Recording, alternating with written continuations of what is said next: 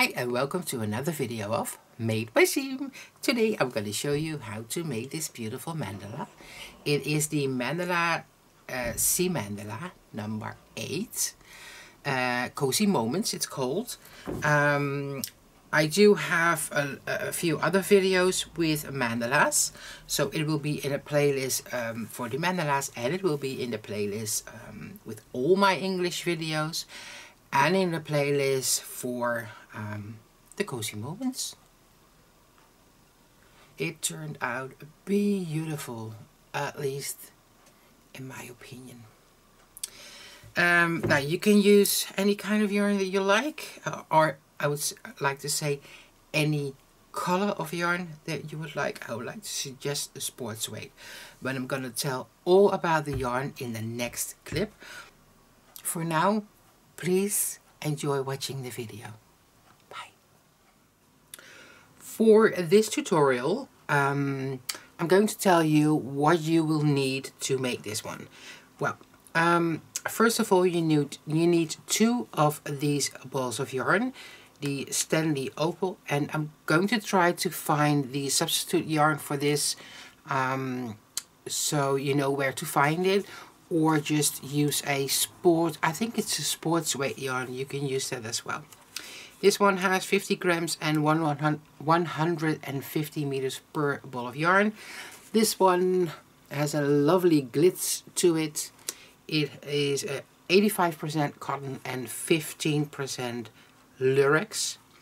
Now you need 2 of these ball of yarns, then a pair of scissors, a crochet hook 2.5 millimeter. I hope you can see it, a darning needle, and a handful of stitch markers, and a 50 centimeters metal ring. Now I already crocheted my placemat, but I'm going to tell you all about it in the next clip. Well, like I said before, this pattern is based on the placemat that I made earlier. So you need to go back to the video of the placemat. I'm going to try to post a link right there, so you can go to that link. And after you went to that link, go to the pattern and crochet rounds 1 until round 20. After you did your round 20, come back and I'll show you guys how to start off round 21. Okay, I'm going to try to post a timestamp for that video down below into the description box, but as it is another video, I'm not sure if that is possible, so I'm going to try to sort that out. If that is not possible, then I'm just going to put the time into the description box, so you can scroll forward if you like. You can always watch the whole video if you prefer to do that, but I just like to give you multiple options. Now, in the video of the placemat, you will see me crochet with a 3.5 millimeter crochet hook. I wanted to crochet a bigger placemat, so I decided that I wanted to go for a 3.5 millimeter crochet hook. Now, so you will see me crocheting with that. Now, when you want to make your Siemandala, if you use a 3.5 millimeter crochet hook, it'll be too big. It'll be too big for your 50 centimeter metal ring. So you definitely need a 2.5 millimeter crochet hook, like I told you guys in the previous clip. So don't get confused. For the mandala, you will need a 2.5 millimeter crochet hook, and if you do have a super tight tension, I would like to suggest to go for a 3 millimeter crochet hook. Okay, that's it. Go to that other video, which the link can be found right there or at the very end of this video, and crochet rounds 1 until round 20. As soon as you're ready to go for round number 21, please come back and I'll show you how to crochet that. Right, after you did your round number 20, this is round number 21, so welcome back. I'm going to slip stitch in the first 3 chain stitches of the V-stitch. So insert your hook in the first one, slip stitch in the second one,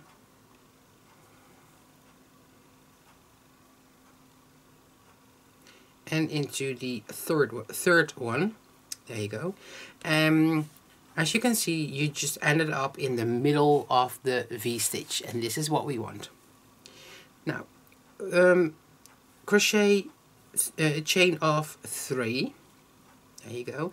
And this counts as your very first double crochet. For this V-stitch, we're going to crochet half a shell. And at the very end of the round, we're going to finish off this shell.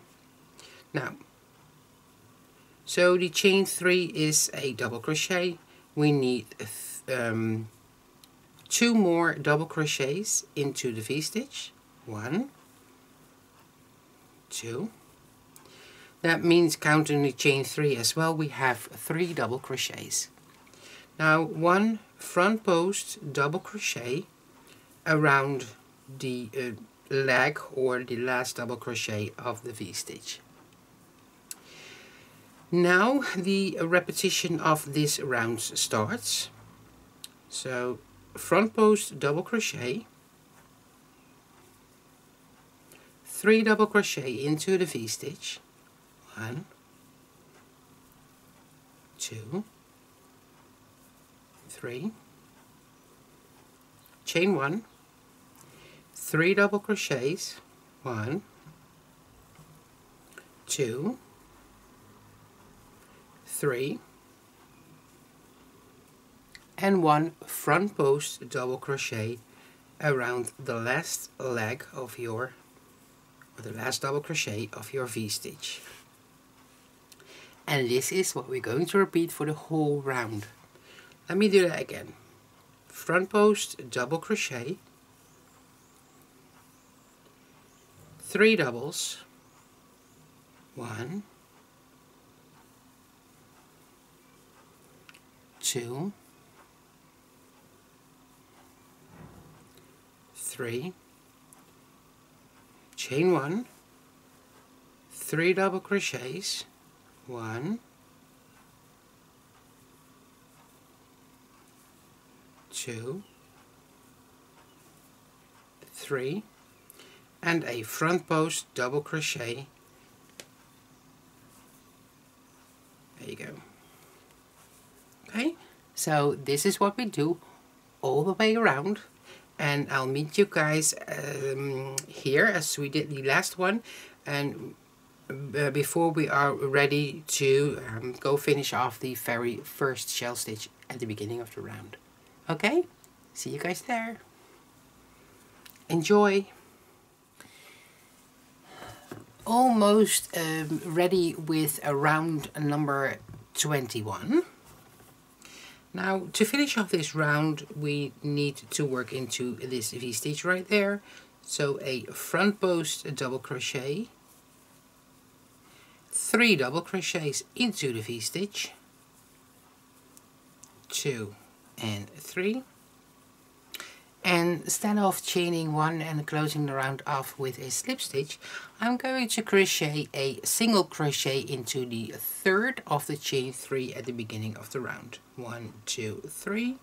Insert your hook, grab your yarn over, and pull through 2, which gives us a little bit of a space right there. Now, round number 22. In this round, we're going to make V-stitches. I call them V-stitches. I'm not sure if they're called V-stitches, but it is sort of a V, but now it will be a V-stitch with 5 chains. So, I'm starting this round off by chain 8. 1, 2, and 3 for our very first double crochet.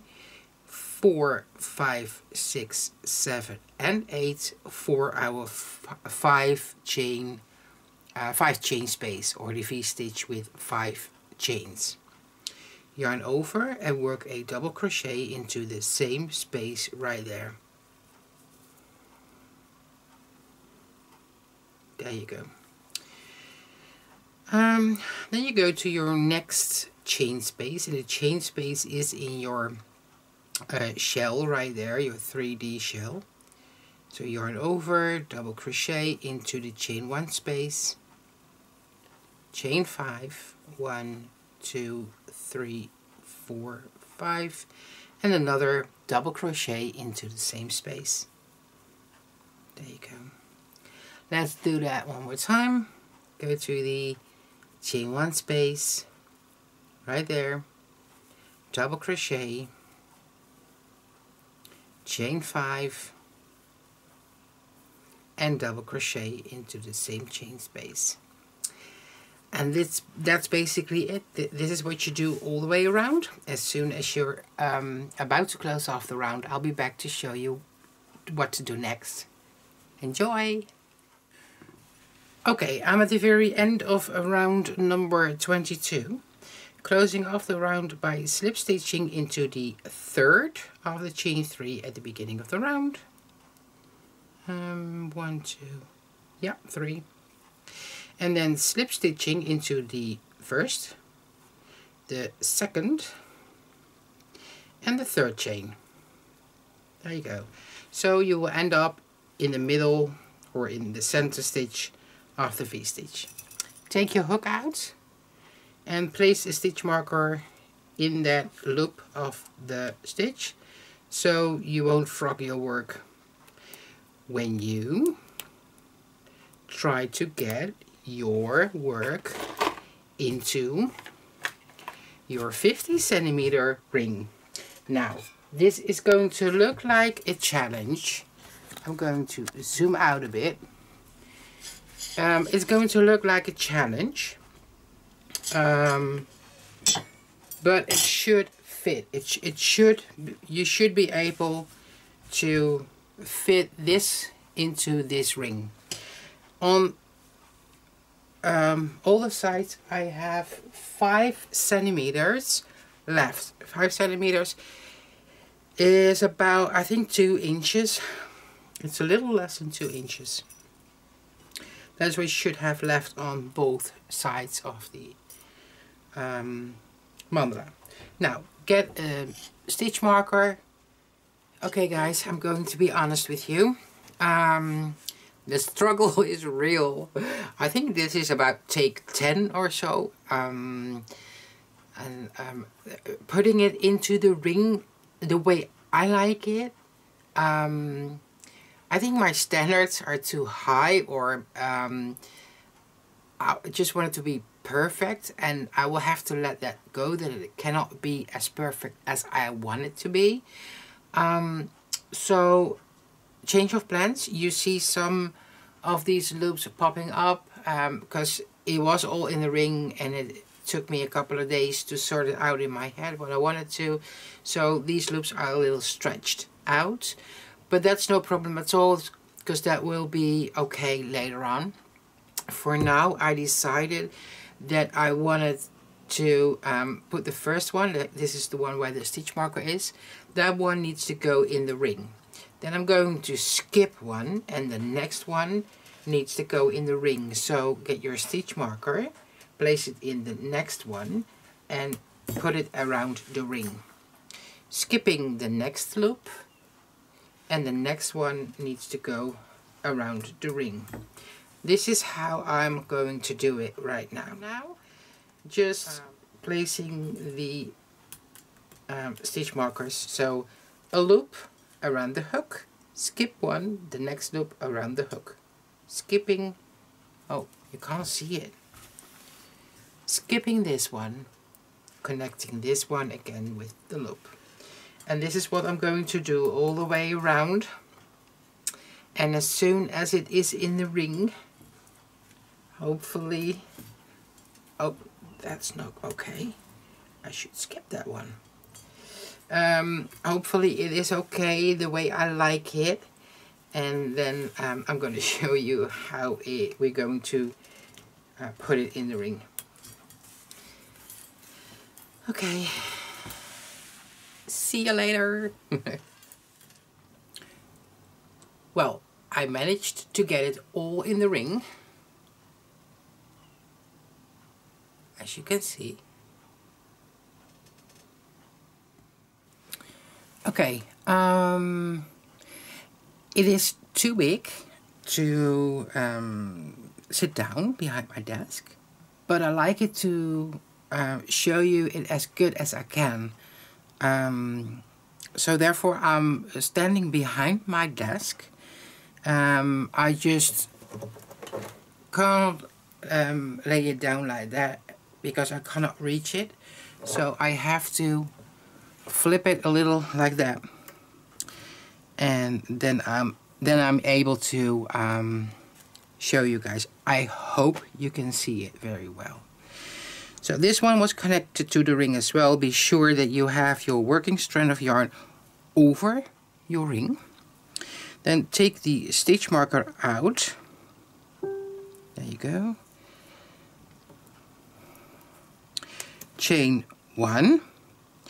Insert your hook in the space here, so in the chain space. Grab your yarn there and pull it through the space. Then pull it up and pull everything tight with this strand of yarn that you have in your hand. Then yarn over and pull through 2. Then it should be connected to your ring. Then I'm still trying that out. I think I'm going to crochet 15 single crochet over the ring. So insert your hook, grab your yarn, yarn over and pull through 2. And this is what you do. 15, 2, 3, 4, 5, 6, 7, 8, 9, 10, 11, 12, 13, 14, and 15. Like I said, I'm trying this out as we speak.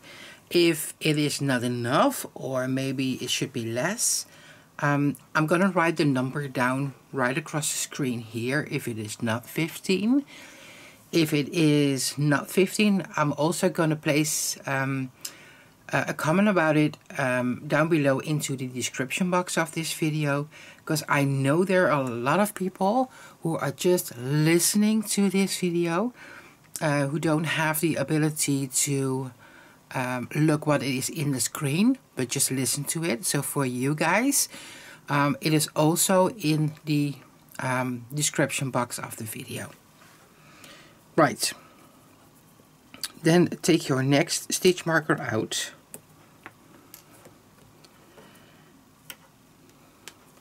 Insert your hook in the chain space, grab your yarn, pull up the loops, pull this one tight, yarn over and pull through 2. Be sure to do it like really tight so it is more beautiful in the ring. Then again, I already did 15 or the other number if I wrote another number down around the ring. And this is what you need to do for the complete round. Oh, my back is killing me. For the complete round. And as soon as I'm back at the very beginning of the round, or at the end here, then I'll be back to show you guys how to close off the round. So enjoy, take your breaks, don't do it in one go, take your breaks. Your hands will love you for that. And yeah, hopefully you can enjoy it for a bit. And I'll see you guys at the very end. Right, I almost completed my mandala. all I need to do now, oh, and I stick with the 15 single crochet around the ring. If I had to do it again, I might have done 16, but that is, it just depends on the color that you use. If you have, like I have a silver colored or metal colored metal ring, and you have like a really dark color, it might be visible. Look. But with my color, it's doable. Okay, now I just cut my yarn, leave a little bit of a till end, and then just pull through without connecting or closing off with a slip stitch, because we're going to sew in the yarn end. Sorry, I'm a little bit out of breath. I just ran up the stairs.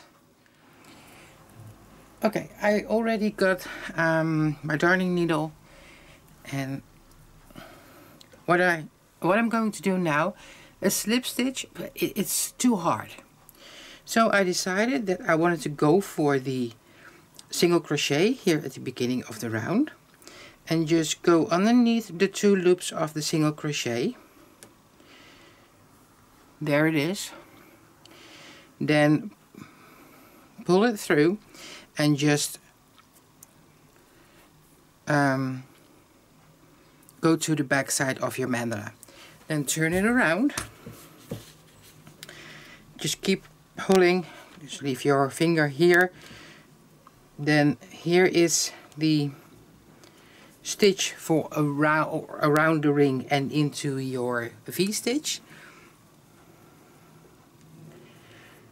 Get it underneath there, but not all the way. Go through the loop that is here, and then pull it tight so it won't come loose. Just tie a knot there. That's basically what you do. Okay, and then you need to weave in the yarn tail at the back side of your mandala. I like to go through a couple of stitches of the double crochet right there. You can do it right here, but it's too hard because the stitches are really tight. So I'm just going down here, and then through here,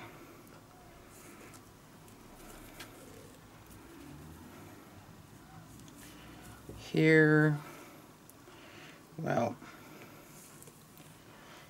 and then there are the double crochet stitches.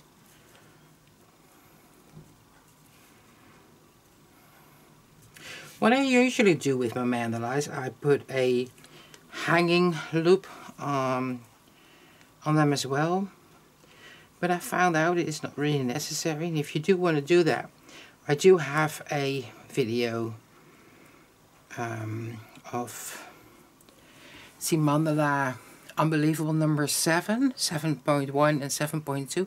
In the video at 7.2 at the very end, or almost at the end of the video, let me see if I know where that is. I'm not sure where in the video that is. Towards the end of the video, I think. I'm showing that in that video. So if you really want to have a loop hanging on at the outside, you could have a look at that video. Basically, it's not really hard. It's just doing some, after you did some single crochet around the ring, do some chain stitches and just come back with a slip stitch. Be sure to do that, you know, above the one that the single crochet that you do in this V-stitch,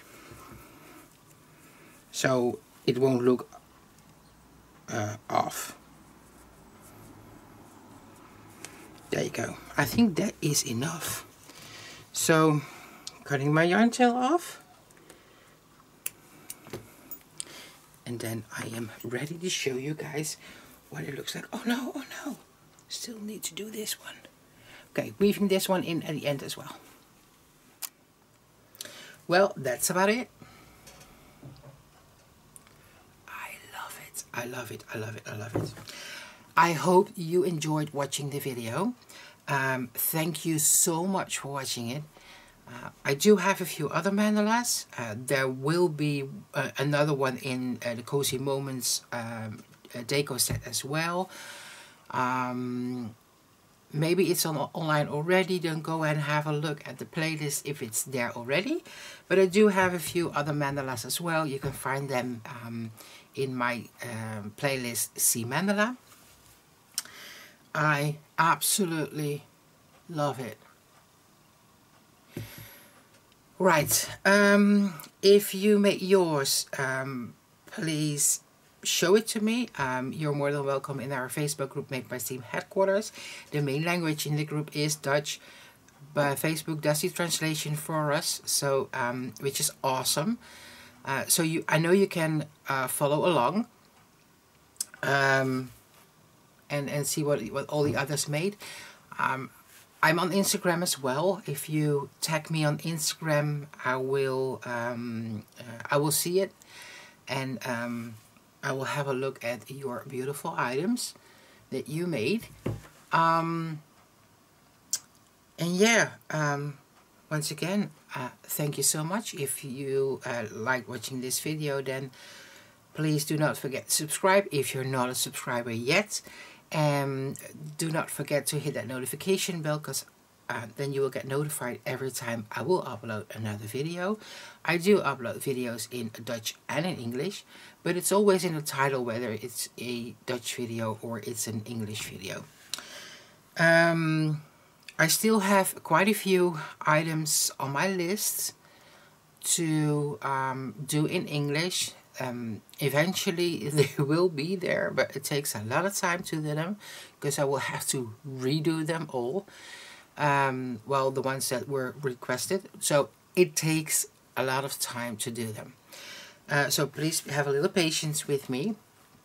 For now, once again, thank you so much for watching. If you already made yours and you want to make another video of mine, or you're going to watch another video of mine, please do not forget to enjoy. Stay safe, stay healthy, and I hope to see you guys soon. Bye for now.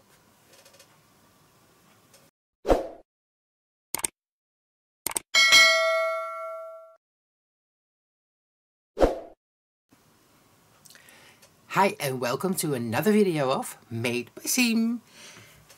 Here is the Siemandala number 8 in the series Cozy Moments. I decided, do that again please, thank you.